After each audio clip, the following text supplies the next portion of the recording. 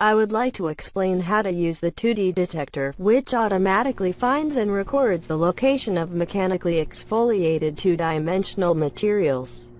Power on the device. Turn on the mechanical units. Place the sample so the lower left part of it is near the origin of the sample stage. At this time, if the focused white light source illuminates the lower left part of the sample, the location is correct. Starting the program. Now double-click the SLG64 icon on your PC. Focusing. The microscope image is shown on the main screen of the window, and the control panel window is visible on the right. To automatically focus when the microscope image looks blurry, first press the coarse focusing button on the lower left corner. You can see that the height is changed by the motor attached to the Z-axis and the focus is automatically adjusted. However, if the focus is too difficult at this time, manual focus adjustment may be required. This should be done by manually rotating the motor knob, and the approximate focal length is 2 cm between the objective lens and the sample. If coarse focusing isn't good enough, press the focus button at the origin, and it automatically performs more precise focusing. Positioning the scan range. Check that the default values of X range and Y range on the control panel are appropriate. It is possible from a minimum of 1 mm to a maximum of 50 mm, and the value can be adjusted according to the size of the user's sample. To check whether this value is correct, press the X max button on the right. The X-axis motor moves the sample to the maximum value of the X range. Similarly, press the Y max button near the top to make sure the Y range is correct. Of course, you can skip this step. Scanning. For scanning, there are two methods: scanning while correcting the sample tilt, and scanning ignoring the tilt. If you select Scan with Tilt Correction in the lower right corner, tilt correction is performed, and if unchecked, no correction is made. If the sample size is 5 mm or less, it is okay to ignore the tilt and scan. In order to correct the slope, the tilt values in the lower center and left center must be determined. If the Start Scan button is pressed while tilt values are blank, the procedure of measuring the slope is first performed and scanning starts. If both origin focus and X max and Y max focuses are performed, each C depth value is recorded, and in this case, the slope value is measured when the slow button is pressed. In this state, you can start scanning immediately by pressing the Start Scan button.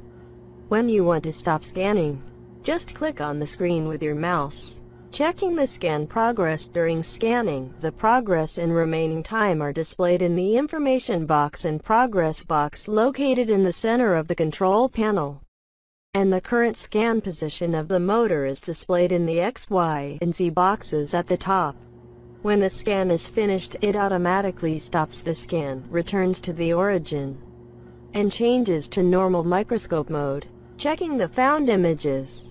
The images of two-dimensional materials found through scanning are automatically stored in a folder with the current date and time as the folder name in the Image Data folder on the desktop of the PC. The file name of the image shows the position coordinates of the sample, and the image of the origin, that is, the image of 0, 0, is always saved to locate the origin. Flakes of two-dimensional material found in the saved image are marked with a red rectangular border. Adjusting conditions according to the type of 2D material and substrate. If you select the Configuration menu in the Analysis menu, the Configuration window appears.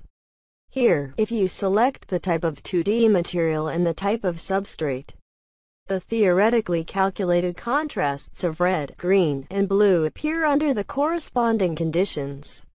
Of course, it's okay to manually adjust these values. The tolerance value, which means the error range, can also be adjusted.